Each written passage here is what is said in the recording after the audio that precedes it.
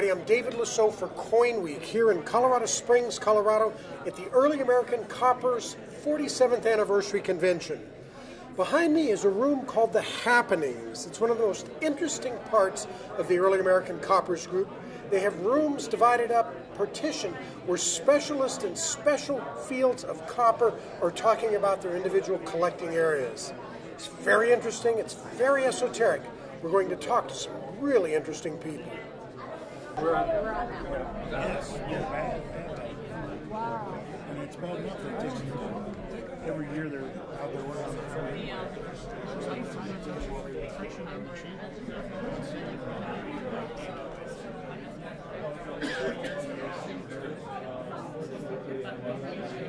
Hey, what are we looking at here? What group are you and what are you looking at? They have since 1855 C1. And we're trying to ascertain the top 5 points of the ones that are presented here. Okay. And what is interesting about the 1855 C1? Oh, I don't know that much. Well, some of them come with a lot more color than others. Right. I mean, some of them are redder than some of the others. And some of them have better rims. I mean, they're struck to where all the dentals on the inside show, and others are a little bit off center where they don't all show. And so you're looking at aspects like this as to what you happen to find attractive. Okay? And I'm going to let Bill take a look at it. Okay? How about yourself? What do these examples look like to you? The 55s? Yeah. It's a common coin, so you get a lot of them with the red, and then some of them will have a. There you go. Send it where it was. You know what's interesting about this one? This one is because it's full red on both sides, so the 55s come with red. Doesn't have a lot of spots on it.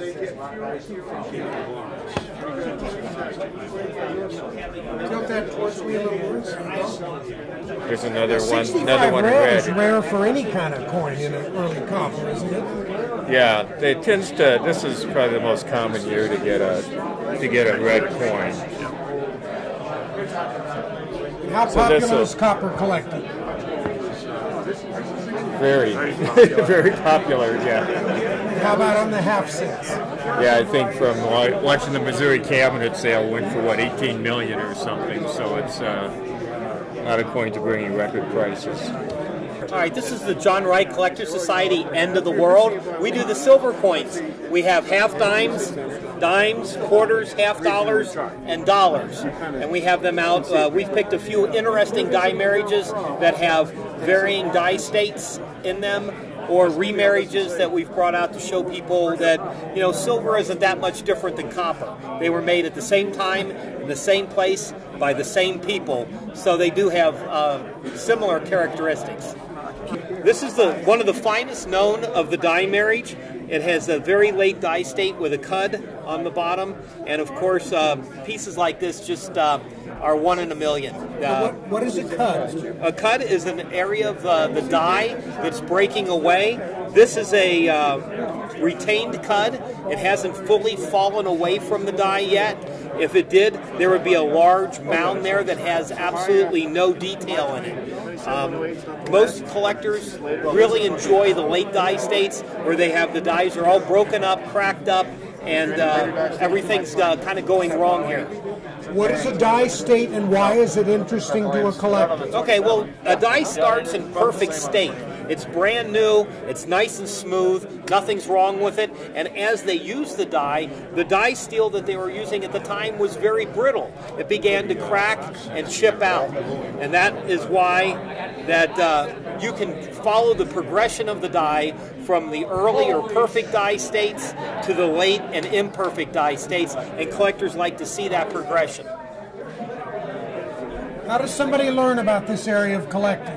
Well, the John Wright Collector Society is a group of collectors that enjoy the silver and gold coins, and they can become a member very easily. We have jrcs.org on the web, You can download a membership application and send it in, and for $25 a year, you get a quarterly journal and camaraderie at shows like this. What is it like for you being drugged to one of these gatherings? Oh, it's enjoyable. You learn all about the different coins, and I'm fascinated with that one coin that he brought up with the die state, and how it's so cracked and it's so very obvious. So it's very interesting. So is it true coin collecting men are sexy? Yes!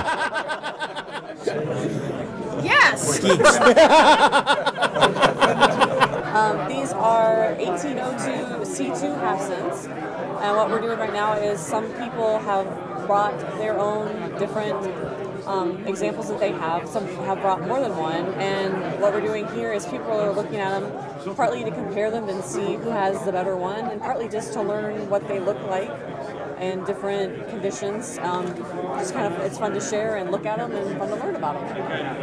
So how popular is the 1802? Is it a tough date or one of the common ones? It's a very interesting date. It's not tough to get them. It's impossible to get in high grade. The finest known is maybe a VF2. Someone known. Higher grade than that. So what's good about this large set? It's a 47N26. It's got several various stages of die breaks. So it goes from a die state A, which has no breaks, to basically a die state D has this would be a die state A. It would be the early 6N So what does die state mean? That term has come up a lot from each of the groups. Like this one would have no breaks or cracks. This one would have no breaks or cracks on the obverse or the reverse. Now, can you pull one over and show me something with breaks? Yeah. All right. Now, like this one here, this one's a state E, which has the die break, or what we call a cud right here. Can you see that? That's a die state E. Now, this is another example of an early die state. It's just someone else's coin. It has no breaks or cracks. It's a die state A. And then this one would be a terminal die state. Okay, this would have been the last die state before they quit using it. And it's a die state G, I believe. So how difficult is it to assemble a collection of these? Fairly difficult. Some of there's not a die state D here, but a D is probably the rarest to me. The G, the terminal one, it took me a while to find one of those, so it's not easy to assemble a group of those for sure. It would take you quite a while. What are we looking at here? 1831 N12 comes in many different die states. The latest is called the Harpoon Whale, and we have 7 of Ted Nafsker's gem 1831 N12s here, and we're drooling on them. Can you show me that Harpoon Whale? Wow, now that looks like a major... What happened to the die that occurred? Major die break, and they just kept making them. I've got like 40 of them here. What makes a die break? Use. Wears out, cracks, piece falls off. And why is this interesting to collectors? Boy, that's a tough question. Because it gives you a good reason to have more than one. So is this a popular area of the early American Coppers group? Die states are very popular. Very popular. As evidenced by... That's what everybody's comparing. That's why you get more than one together. These are all examples of the first variety of 1794. Has the head of 93. It's shell number 17. It's a pretty rare coin.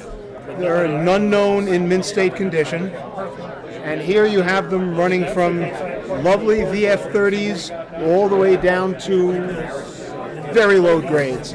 But you almost never see this many or even close to this many in one place in one time. Why are there so many varieties of this type of coin? Well, we're only talking about the second year of the mint. The mint needed to produce coinage for the fledgling United States. They made an awful lot of these in many different varieties. The heads were individually carved, the dies were carved, not like today where you have a master hub and many copies of the same die. So you have differences in the portrait, differences in the wreath, differences in the lettering. Yeah, it was very weird. And they've just captured the fascination of collectors for many, many years. In fact, Dr. Sheldon, the man who wrote the book on large cents, said that anybody who collects coins long enough will graduate to large cents. Everyone who collects large cents long enough will move toward the early dates, and everyone who collects early dates long enough will end up with the 1794s. And here they are. Barry, you're having your picture taken. You are now. I certainly hope so. Then you were talking about right on, Dave. How you doing? Hi, David. Just wonderful that this is happening because you started streaming.